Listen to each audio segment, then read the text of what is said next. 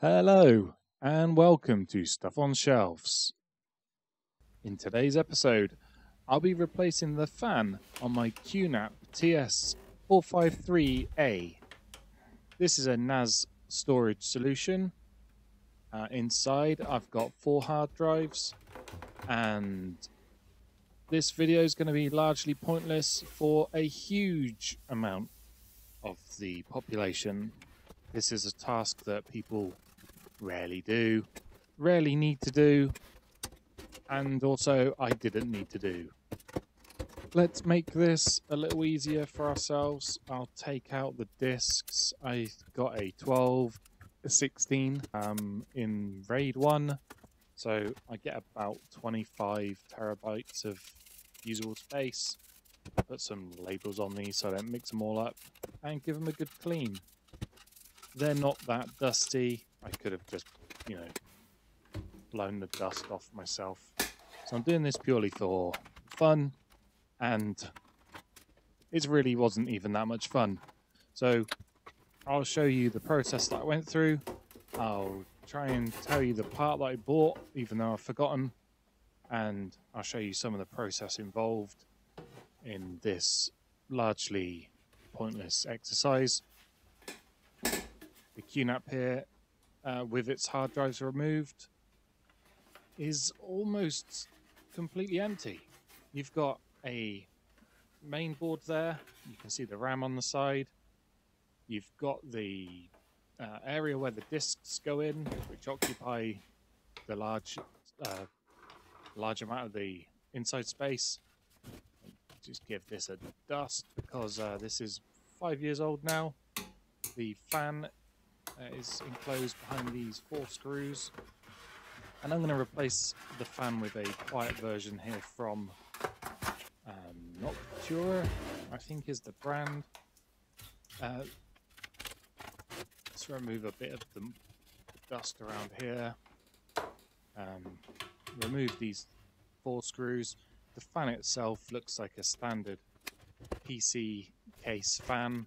It's 120 mils, I think, a 12 centimeter fan. As you can see from all the dust that's been building up over the last 5 years, it's pretty dirty, but also not that bad, really. It's been turned on for 5 years and collecting dust all that time. I have a 4-pin fan on this currently. And it's important that if you replace the fan on your Qnap, that it is also 4 pins. This one that I'm trying to wedge into the gap here is a 3-pin fan, and it, as I said, a pretty pointless exercise. I replaced the fan, and the day later I took it out again and put the old one back in because it was a 3-pin fan and it didn't have the speed control part to it. But if you are replacing it, it's as straightforward as switching it out. Make sure you put it the right way.